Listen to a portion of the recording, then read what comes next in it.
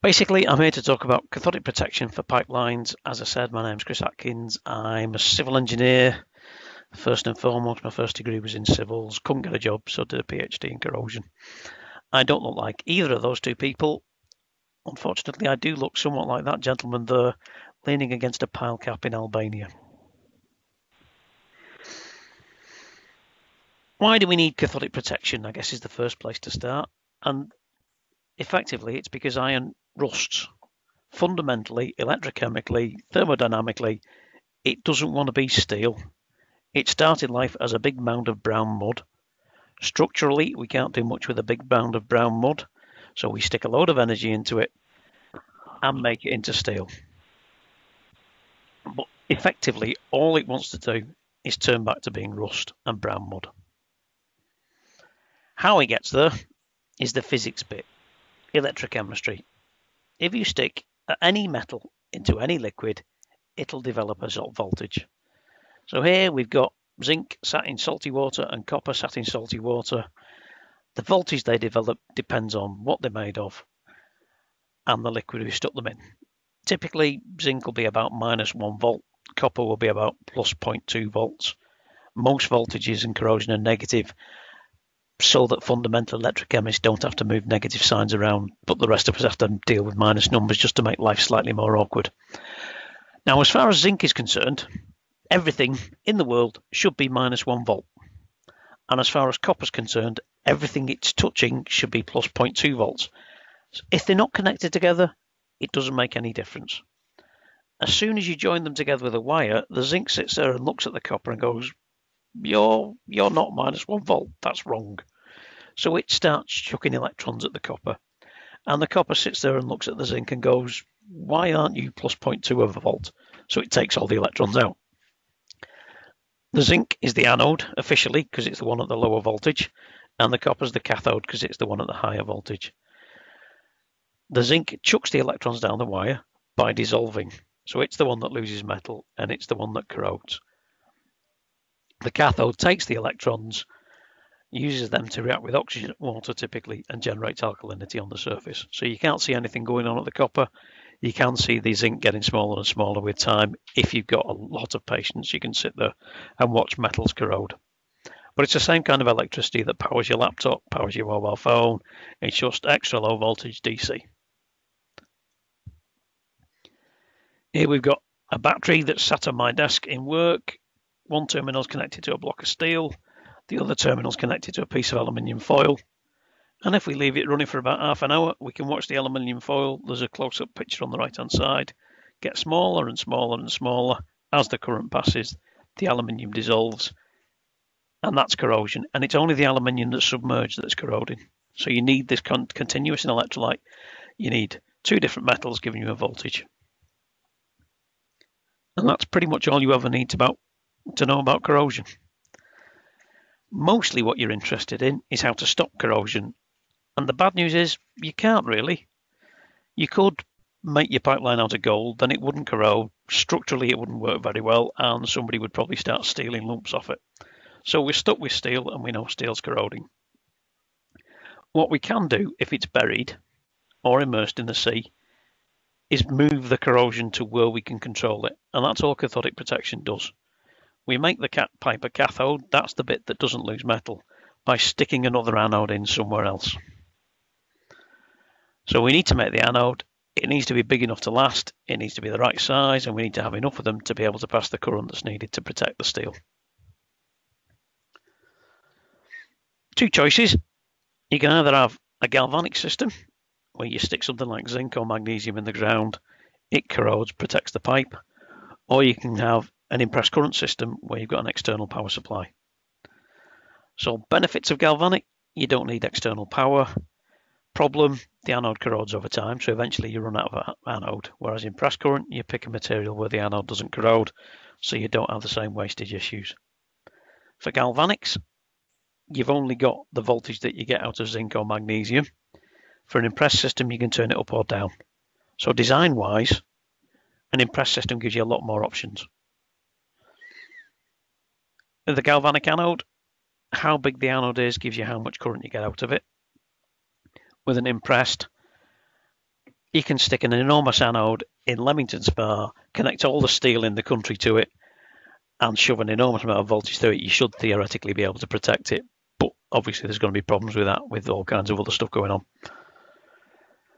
With a galvanic system, there's not much you can monitor. You can't really turn it up or down, but you do need to still monitor it to make sure it's working, because at some point you're going to run out of anode. For an impress system, you can have all kinds of whizzo fancy remote monitoring.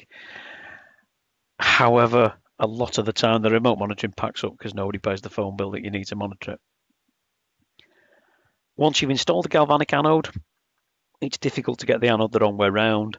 There's no wiring involved typically, or there's limited wiring involved, so it's fairly robust. With an impressed current system, when the power packs up, protection stops a couple of months later and the pipe starts corroding again. So that's the basic choice you've got. We're engineers typically, so we like to do hard sums, and for CP, it's how much steel is to protect. To work that out, we need to know what the steel's painted with initially and how much of it's going to be there at the end of the life of the CP system. So we got an initial damage from when you coated the pipe and plonked it in the ground, and then it's assumed that it breaks down at a percentage per year over its lifetime. How much current you need to stop the steel pipe from rusting depends on how corrosive the ground is, so that's where you start talking about figures like resistivity. And that's an electrical property of the ground, but it also indicates how rusty steel gets in that ground, because if it's got a low resistivity, it's got a lot of salt and a lot of water around there, and salt and water make things rust. We can either look at working out how much coating is going to be exposed and designing the system for that, or we can use a combination factor where we look at something like the coated pipe in a low resistivity style needs 1 to 2 milliamps a square meter. So we combine the coating breakdown into a single number, and instead of working out the amount of steel and a different current density, we just say, nah, stick 2 milliamps a square meter through it. Using those numbers, to protect 500 to 1,000 square meters of pipe, that's surface area, you need about an amp. And that would protect about 530 linear meters of a 600 mil diameter pipe. So that gives us how much current we need. The next stage is work out how many anodes we need and how big they need to be to get us that 1 amp.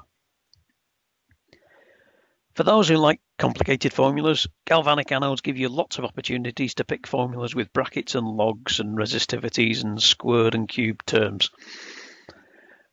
They are all working out the electrical resistance of a bit of metal that you plonk in the ground, and they were based on earthing calculations developed by a bloke called Dwight. If you look at some of the numbers, a 1 meter long, 100 millimeter diameter anode in a relatively aggressive soil has a resistance of about 0.3 to 3 ohms. And volts equals current times resistance. So if we know what the voltage is and we know what the resistance is, we can work out the current we get per anode. If we have a longer anode, it'll have a lower resistance. If we have a shorter anode, it's higher. The maximum current we get depends on the volts that we've got and the resistance of the anode. The volts you get from zinc is about 0.2 volts, because to protect steel, we want to get it down to about minus 800 or minus 900. So the difference between the zinc at minus 1000 and the steel at minus 800 is 0.2. Volts of magnesium, the drive voltage is about 0.7 volts. When we've used our resistance formula, we've worked out that our anode's got a resistance of 1 ohm, because I like dividing things by 1 because that makes my maths capable. So the maximum amount of current we'll get out of that anode with a 1 ohm resistance, if we've used zinc, is 0.2 amps. And we know we need 1 amp to protect 530 meters of pipe, so we need 5 anodes to protect 530 meters of pipe. For magnesium, we get 0.7 amps out the anode, so we need 0.7 anodes to protect 530 meters of pipe. 0.7 anodes is a difficult number to buy, so you'd probably buy 1 or protect a bit longer of a pipe. Trouble with that is as the anode corrodes, it gets smaller, so its resistance goes up. So it's the current output at the end of life that matters, and we have to include a calculation for that. When you buy a block of zinc, you're actually buying a certain amount of amp hours. And when you buy magnesium, it's a different factor, and it depends on the Faraday equation. For zinc, you get 11.2 kilograms will give you 1 amp for 1 year. Because we know what voltage that's at, it's the 0.2 drive voltage, we actually know how many watts we get out of a kilogram of zinc, and we get 156 kilowatt hours per kilogram out of zinc. When you buy electricity off the grid, you're spending about 10 to 20 pence per kilowatt hour.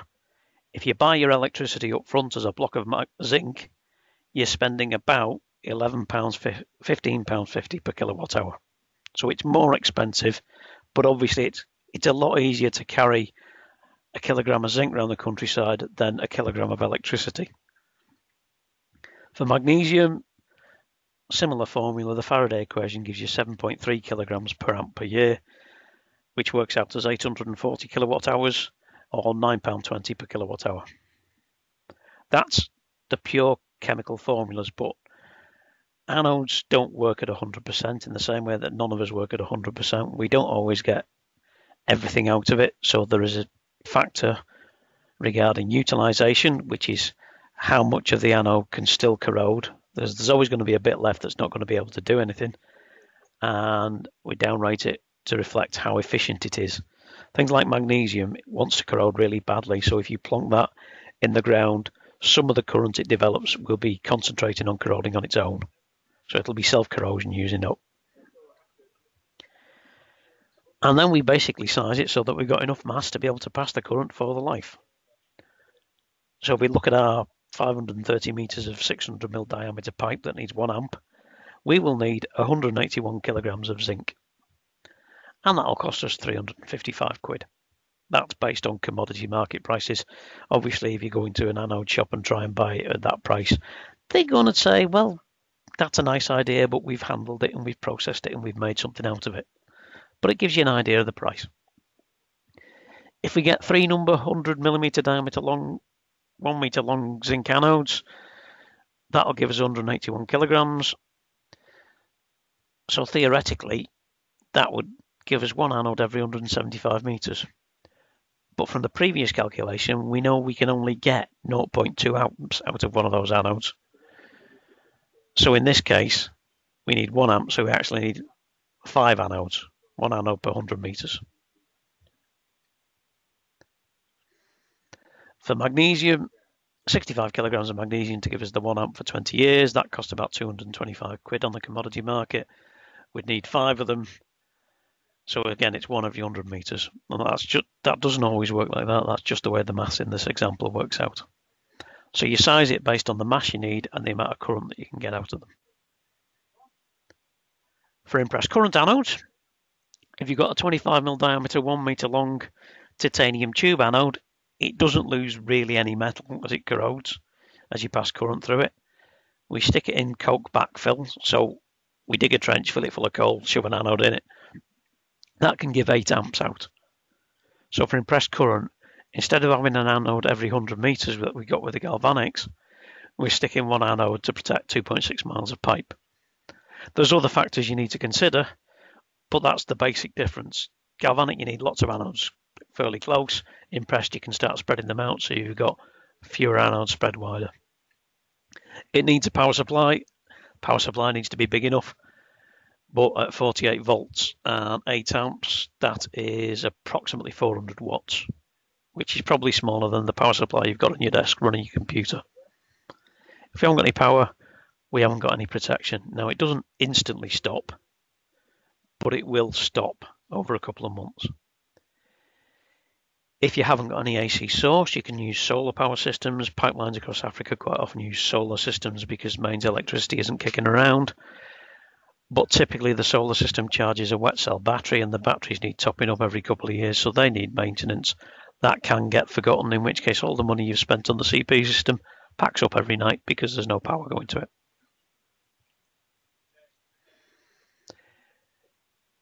If we protect it too hard, we can generate hydrogen gas. Hydrogen gas can soak into high-strength steels if they're under a lot of tension. That can cause them to crack and fail catastrophically. So we don't want to turn them up too high. If we turn it up too high as well, we generate a lot of alkalinity with CP systems. That can munch through your coating system and break it down, in which case you end up with more and more demand on your CP system. It would be nice and simple to think, right, we've got an impressed current system, so we can turn it up to whatever we need to, so we can be really conservative on the coating breakdown figures, design the system so that it can protect a totally bare pipe. The trouble with that is, on day one, you need to demonstrate to the pipe owner that your CP system works. And if you've designed it so that it'll run quite happily at 100 amps, but only needs 1 milliamp when you turn it on, that can give you all kinds of ridiculous problems where you've just over-designed it. And it's like trying to turn a volume control up from 0 to 0.0001 when it runs from 0 to 10.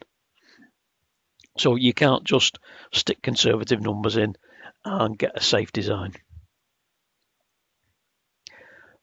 For new build stuff, obviously it takes time to build a pipe, and it takes time to stick an impressed current system on. There's no reason you can't stick galvanics in to protect the pipe while it's being laid, and then once everything's in place and joined together, you can stick an impressed current system on. You can feasibly replace anodes. It's not difficult. It does involve digging a hole. It will involve access to places to get there, but it can be done. So it's a routine maintenance item almost, where you can sit there and replace the anodes every 20 years. And you can look at the current that those anodes are passing at the end of 20 years and size the system based on that, rather than having to guess again how much coating system's on it. Cathodic protection is a standard thing to do to a buried oil and gas pipe or a submerged oil and gas pipe. But specifications can often be cut and pasted from the last job, and they might not work. 2 examples I've had. We were required to design a cathodic protection system for a pipeline. The pipeline had a 3-layer polyethylene coating on top of it. On top of that, it had 8 inches of polyurethane foam insulation and 2 millimeters thick of high-density polyethylene wrapped around it. The CP system would be able to pick up holes in the 3-layer polyethylene coating, but not through 8 inches of expanding foam and 2 millimeters of polyethylene. The CP wouldn't work on that case, unless somebody turned up and cut a hole in the insulation. There's another one we've had quite recently where an outline design came out, and it was in the Middle East, and we have to sign up to say the outline design is appropriate. And it was for replacing an existing CP system. The outline design said in 30 years' time it will need this much current, and that amount of current was actually about 20% less than it was running at now. So it's completely wrong. There's no way it's going to need less current in 30 years' time than it does now. You don't do it a lot in the water supply in the UK. There's 2 suggestions as to why you don't do it a lot in the water supply in the UK. One is that you don't particularly care about pipes corroding. The other is that the wall thickness that you required, if you're getting a ductile iron pipe, is typically going to be 50% of what you actually need. So in a lot of cases, you can just let it rust. One final thought is there is a standard out there that defines levels of certification for CP personnel, from the people wandering through the field taking data through to the designers at the top end. There are 5 levels. 1 is data collector, 2 is technician, 3 is senior technician, 4 is designer, 5 is godlike expert who strides across continents in a single bound and stops things rusting even by the power of their thought. But that certification scheme is in place, so you know that whoever's designing it has the right qualifications, and you know whoever's installing it has the right qualifications. And basically what you're trying to avoid is that picture on the left is a common problem close to where I work, where basically there's lots of leaky pipes washing the ground away under the roads, and occasionally big holes appear. It's a fine example of health and safety because obviously there's a small child on site, and the signpost in between the 2 of them is actually still alive because every time it went dark the light came on. On the right hand side is the consequences of a failed oil and gas pipe. The 2 lines running up through the picture are actually a 3-lane highway. Obviously it's slightly more dramatic than a bit of a hole in the ground, but it can still be managed by simply stopping things from rusting. Thank you all for listening. If you've got any questions, I will stop the audio recording and take them now. Cheers, folks.